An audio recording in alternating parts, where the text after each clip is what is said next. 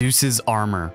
Zeus's armor, a divine breastplate, was crafted by the mighty Zeus himself to serve as a weapon against the encroaching dark gods. Initially intended as Wonder Woman's inheritance, fate took a different turn, and the armor was bequeathed to her brother, Jason. The purpose of the celestial creation was to harness the powers of the entire Greek pantheon, providing a formidable defense against the forces of darkness.